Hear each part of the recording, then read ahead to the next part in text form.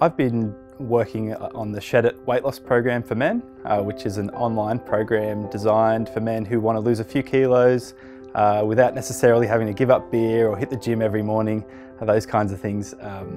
The online nature of the program is really important because it's sort of confidential, which a lot of guys like. It's easily accessible, and we sort of teach men how to make these changes and improve their health in ways that are sustainable for a long time.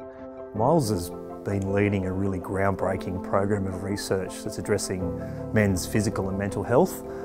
There's been lots of studies that have looked at obesity and the determinants of physical activity and nutrition.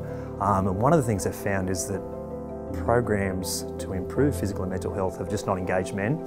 So Myles has led the development of gender-tailored programs that appeal to men and been able to demonstrate that we can see some really impactful changes in their behaviours, which is associated with a whole host of physical and psychological outcomes. The outcomes of our research have been really outstanding. Men have usually lost 5 to 10 kilos, they've improved their physical activity, they're eating better, and they've got better quality of life, better mental health. Really importantly, we found that these results have been sustained long term, up to 3.5 years, which really is a testament to the fact that the men are making changes that they can live with for a long time, and that's the key to long-term improved health. I think at the end of a study, when you sit down and you've got all your data there and you sort of do the analysis and you look at the results and you see that you've had some really meaningful improvements on men's physical health, their mental health, that's really rewarding.